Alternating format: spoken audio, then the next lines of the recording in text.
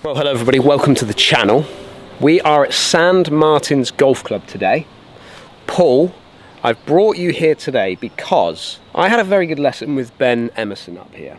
A little while ago we looked at the K-vest, we looked at the system to see if there was a way in which I could generate maybe a little bit more power out of my game. Now I thought what would be great is if we can have a little look at your game, because I think there's definitely a hint more power we can get out of you potentially, and if you could gain another 10, 15 yards, certainly 20, off the tee, 20, 30, then maybe you could elevate your game slightly.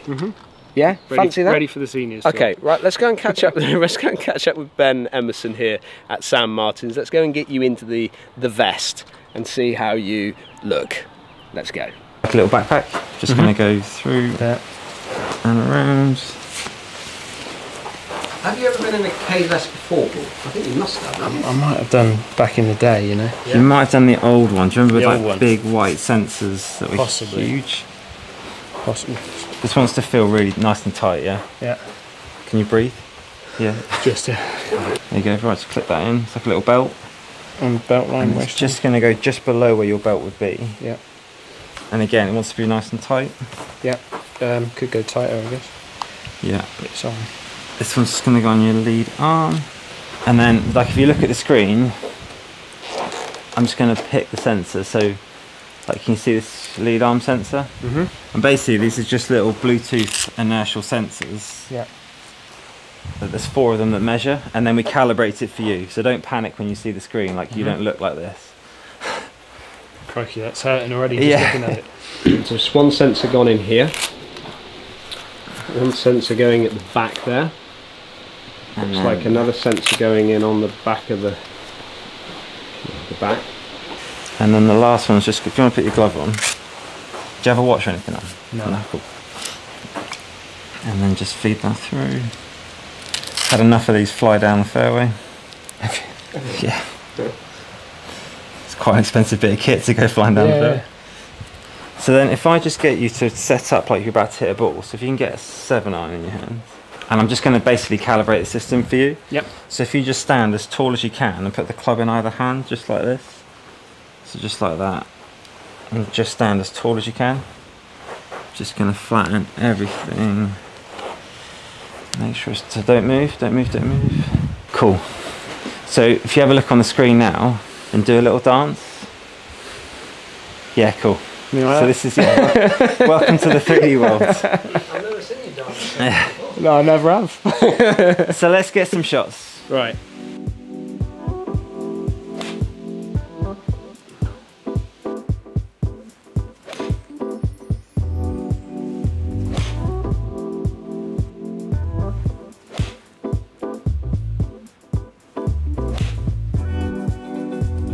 Keep going? Yeah, let's just get a few more.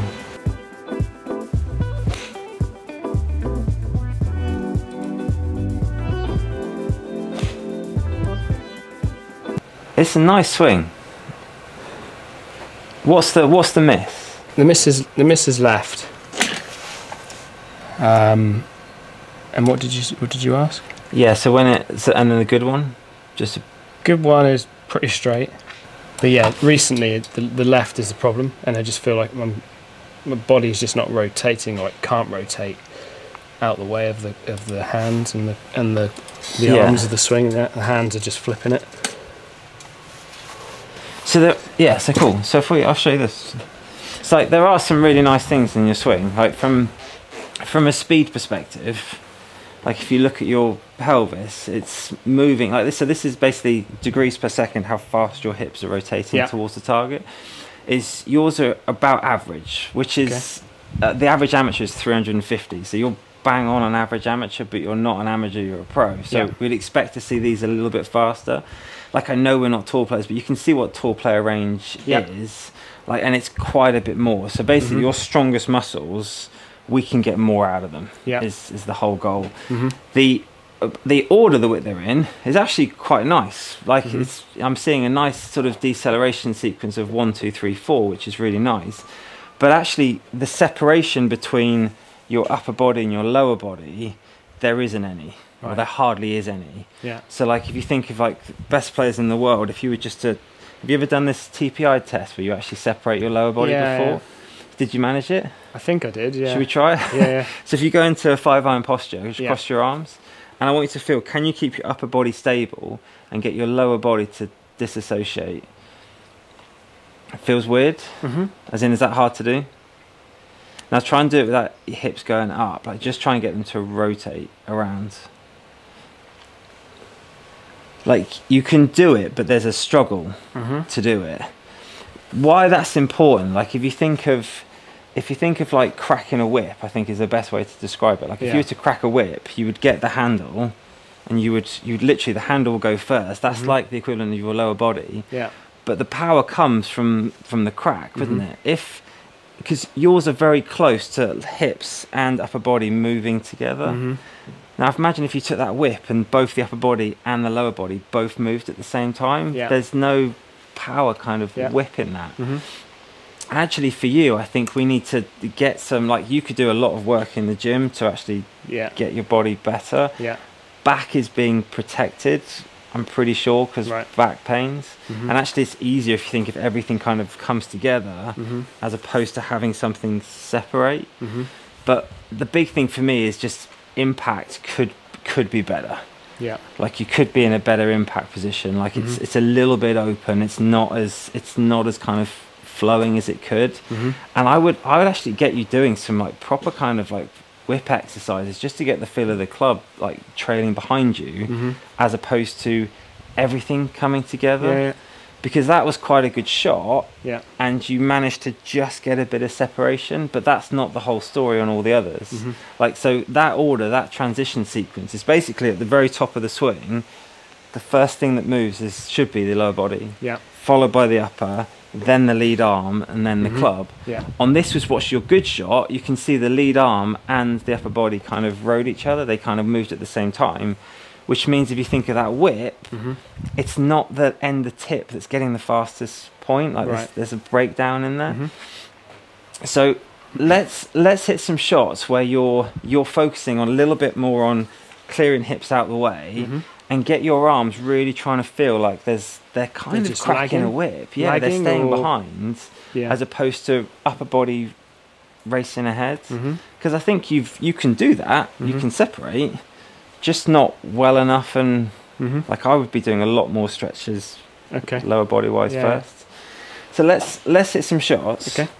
So this is you at the top of your swing, So you haven't turned a great deal on the way back. Hips haven't turned a great deal. Upper body hasn't turned a massive amount.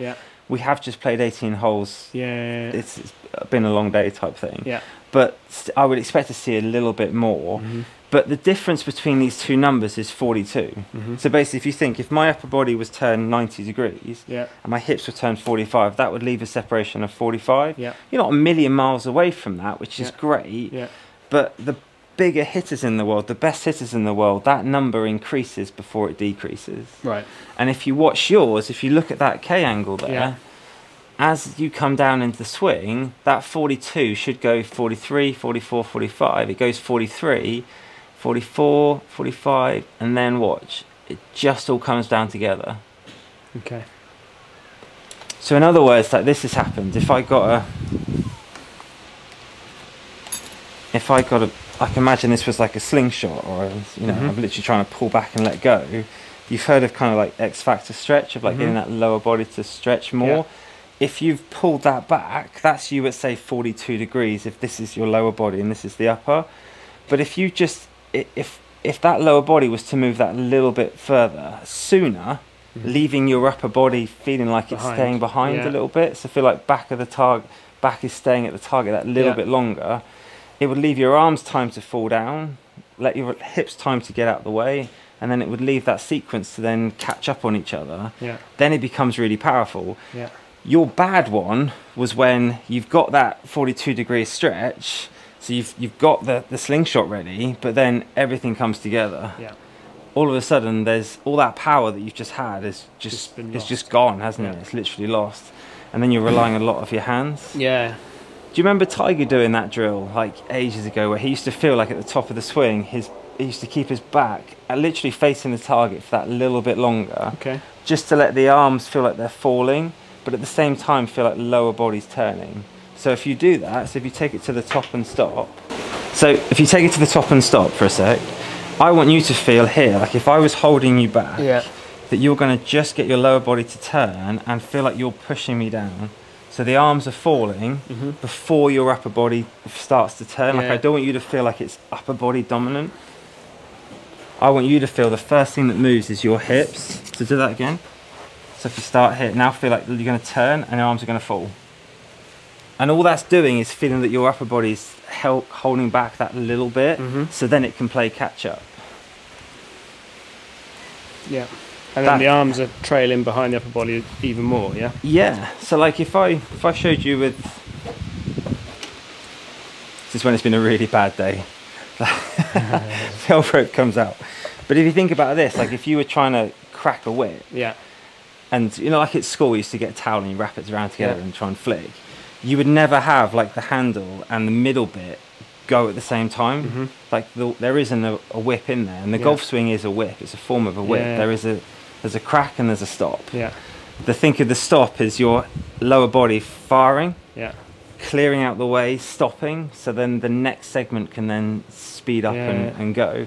Okay. And that's the bit where, well, let's try it with this. Let's try and actually get you swinging with this for a sec, and just feel like you're holding it back and actually getting the lower body to turn before you start that swing through. So it looks like this. You should be able to naturally do that without it feeling too uncomfortable.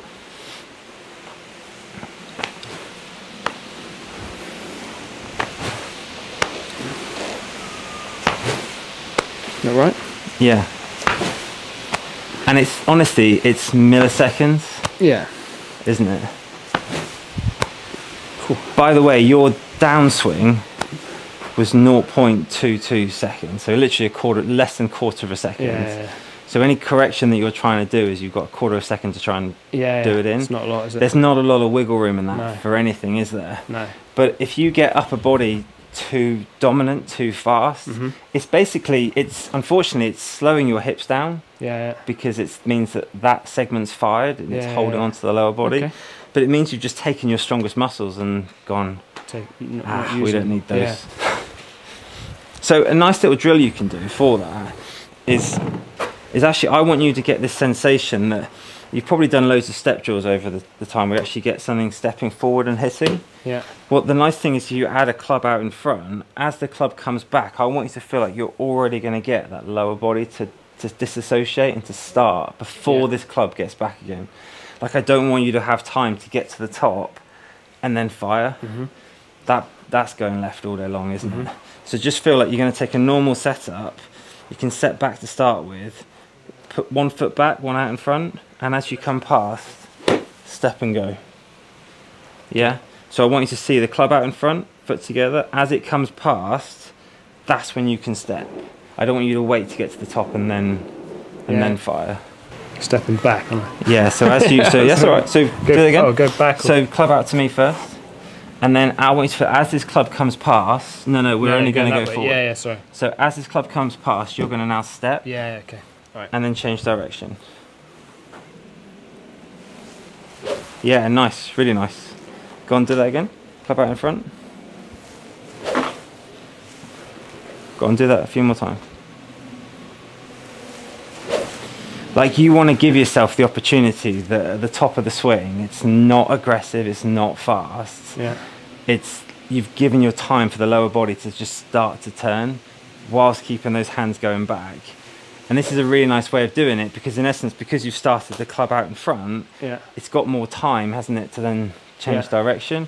Now just try and hit a shot with that type of feeling. Like don't do the drill, just do a shot and let's see what we come up with.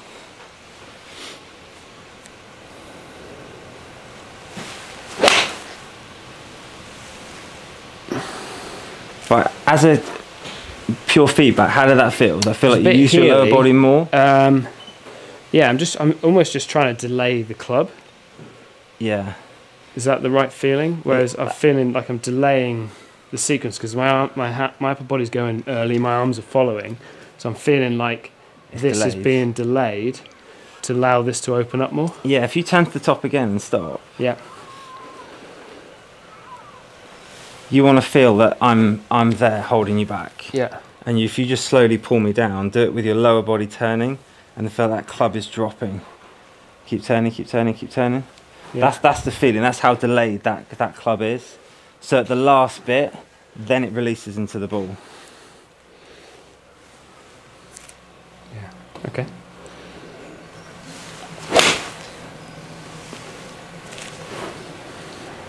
Like, how did that feel? Yeah, different. Felt like I'm not going to flip it as much to the left. As in, it was powerful, wasn't it? Yeah. Yeah, like really powerful. Let's do that again. Let's record a couple.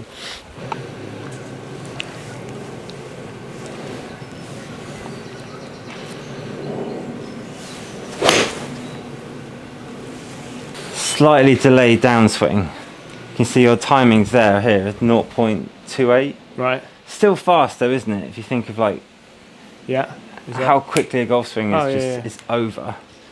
But the nice thing is the peak speed sequence has stayed the same. You've still gone 1, 2, 3, 4 in your peak speeds. Yeah. So it's only that's the first, that peak speed is the one we're looking at, isn't it? The first one. Yeah. The 355. So but can you see that the sequence now has literally gone 1, 2, 3, 4? Okay. Yeah. 1, 2, 3, 4. Yeah. Like that order for you is vital. So the first one is how they start. Yeah. So that's your transition sequence, like as in the first thing that moves. Yeah. The next segment, the one under, is what slows down first. Yeah. And on that one, you put the brakes on, as in your lower body stopped. It peaked. It did the fastest peak. Yeah. It's crossed the finish line, and then it slows down. Yeah. That's what the best players in the world do. Mm-hmm. The other way, that's not in order. Yeah, so just by giving yourself that extra bit of time at the top, just to allow your lower body to turn, arms to fall, like upper body staying back, actually you've got a better sequence and it's a cracking shot. Yeah. But that peak speed, that one there, is that the one that's under? I guess they're all under a bit. So it could go more, yeah? Apart from the hand speed at the end, yeah. Hand speed's quick. Yeah. Because that's doing all the work. Yeah, so I can go more... You could go more softer on the hands to start with. So but a bit like what I was saying to Dan though earlier, like it's not, you don't want to remove hands straight away. No. You want body to move better and then the hands can calibrate themselves. Because I do want you to have that sensation that there is it's you trying to crack a whip. That's what the golf swing is. Yeah. It's not everything coming together. Yeah. And especially from a back perspective, like most people have bad back pain. Like it's hard to golf is hard anyway, isn't it? Yeah. But actually, like if you can get that sequencing right, you're basically trying to turn more efficiently, which then definition means you're going to hit it better. Yeah. It's an easy game, isn't it? It's just we wish. Yeah. So the question I got for you is how much power has he actually lost, or is he losing from the sequence of his golf swing and that lack of whip, should we say, into the shot? It's hard to say, because actually, of course, because if you think about it, his strongest muscles aren't doing a great deal. Yeah. So actually, you put them in, could be anything, couldn't it? Could be a club more easily by putting your strongest muscles into play. But it's keeping the timing exactly the same, and it's that thought that it's a crack of the whip, not everything moving together. That's almost like losing control to gain control. Yeah, the feeling that the club's going one way, lower body's going the other. That's hard to do. Yeah, that is hard to do. But actually, by delaying it, look how good that sequence is. 1, 2, 3, 4. 1, 2, 3, 4. Just by having a slight time delay, actually you've got more time to hit better shots.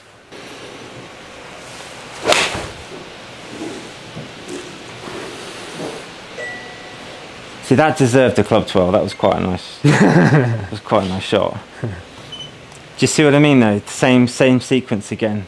Yeah. The bit that confuses most people is the stopping. It's like the ability, the deceleration. How you decelerate, But that is the equivalent of the handle. Yeah. It's the handle stopping, which then sends power up the chain. It's not the hips just spinning out the way, which is what I think a lot of people think they do. They don't. They spin, they clear, they stop. Yeah. next segment takes over. Yeah. And actually putting the brakes on is far more important for a lot of people than actually how much they speed up. Yeah. Like if you think of a car, if you had, say, like a Ferrari, so like you had Ferrari brakes and you put them on like a Ford car, would you drive the car differently? You probably would, because you're safe in the knowledge that you've got better brakes on there that can stop. It's the same thing in kind of the golf swing. It's not always about acceleration. Actually, there is a braking pattern that happens, and you've hit the nail on the head with that braking pattern, 1, 2, 3, 4, which means the lower body's fired first, it stopped. Upper body's fired second, it stopped second. Lead arm, then the club last.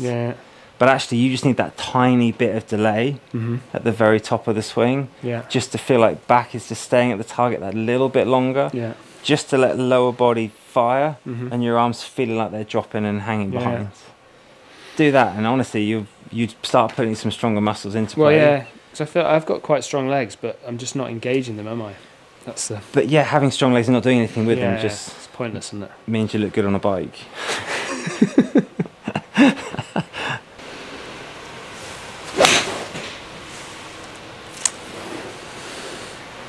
Got my hands caught up a bit then. Was that 355? Was it 350? 368.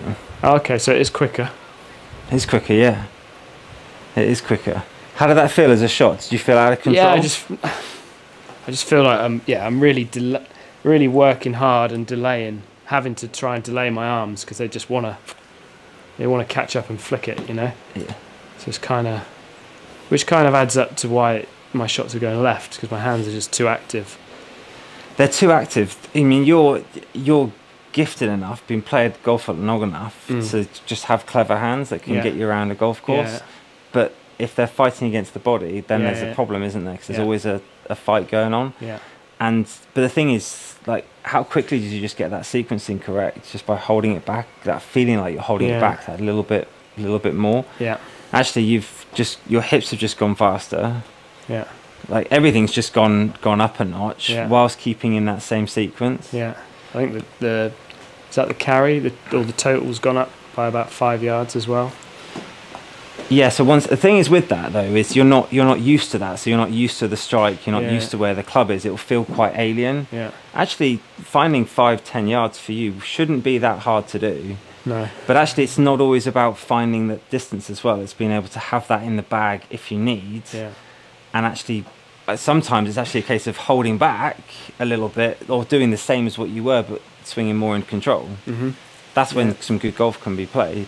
Safe in the knowledge that you could put that little bit extra if you needed in there, as opposed to relying it. But it's the caveat is doing it the right way. If you find power by getting upper body to fire at the same time as your hips, there's no crack of the whip. How's that feel then? But yeah, something to go with there, definitely. It's in depth, isn't it? It's very in depth.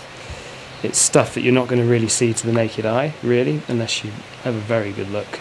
So I think it just highlights there, something that's happening in a quarter of a second.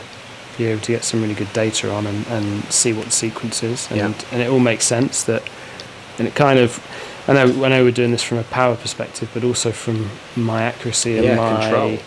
Bad shot, it's kind of explaining why they're going left. It's just my body's not active enough, and my hands are then taking over, and if your hands take over, they're going to close the face down, so it all kind of makes sense.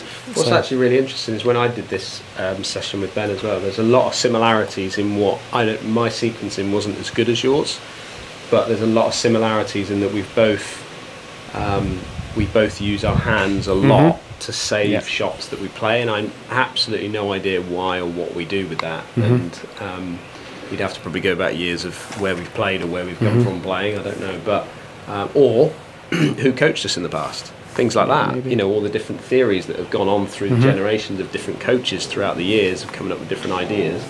Maybe that's been part of it, but if we can get you another, like you say, have in the bank another 5-10 yards if you want it, it's great to have it there, isn't it? Definitely. As a thought process in there, in your mind with it. Yeah, really good. Like if you were to throw a ball, you would go lower body, upper body, lead arm, club wing, like that. You let go of the ball. Like we all have that instinctive thing from a young age of how to throw. Yeah. Like you would never go like that in No. a throw, would you? Like you wouldn't do together. everything together. No. It'd be really, really strange. Yeah. But golf is a strange sport, Yeah. and we're put in a different, you know, golf posture, which is making us hit down. So many things can happen. Like and it doesn't make a lot of sense, does it? The thought of hitting down on an object for that object to go airborne. No. So many things in your head are constantly trying to tell you this is not a good idea. Yeah. I'm about to throw a club into the ground. Are you crazy? Yeah. Like, but actually, that's exactly what you are trying to do, aren't you? Trying Yeah. to take a nice little divot, trying to go down. Yeah. That's what the club is actually doing. It's going down. Yeah. Put a throwing kind of swing, that kind of whip into your swing. Mate, honestly, 5-10 yards easy. Yeah. Easy. Yeah. So some really positive things there for Paul to take away and think about. I knew that there was something within his swing, that maybe there was some answers there that Ben could have for him, and I know there's some power in there for Paul if he wants it. Some similarities than what I'm doing and he's doing, which I absolutely put down to the fact that those are just what we've learnt together over the years, and kind of maybe even helping each other over the years. We've just kind of gone down the same road. But I'd like to hear what you think. Would you go for a lesson with Ben using the K-Vest? To have a little look at your sequences down there in the comments. I'd like to hear what you have to say. Don't forget, if you're new to the channel, hit that subscribe button, and I'll see you all again very soon.